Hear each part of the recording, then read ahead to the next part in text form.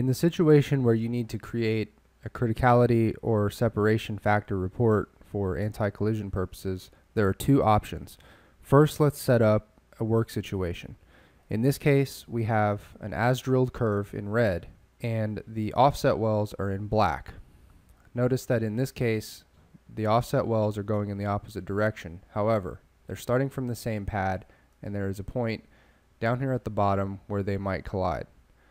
If I wanted to compare these curves in a report, I would go to reports,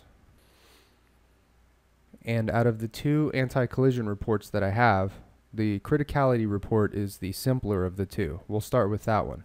If I select criticality, it will calculate comparison data with all of the curves selected in the drop-down menu. On the first page, I see a ladder plot. The ladder plot shows proximity between the reference curve at 0 as a function of measured depth versus true minimum distance.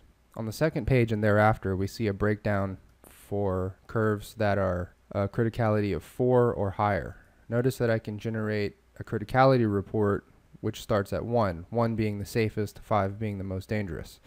I've selected a criticality report that starts at 4 and has only level 4 and 5 proximities. I can select a maximum scanning distance over here, so if I want to reduce this, I can, and hit tab, and then create report in order to recalculate. The report will show my reference curve versus all of the other curves within the scanning radius. The between centers distance are center to center from the curves.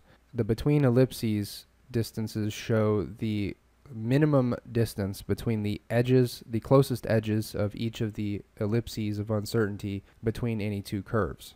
Separation factor is a relatively complicated number that is derived from a number of factors based on the ellipses, and the criticality warning breaks everything down from numbers 1 through 5. You will also notice these letters SF, ES, and CC. What this means is if it says SF, it indicates that the survey has the minimum separation factor for the current offset well.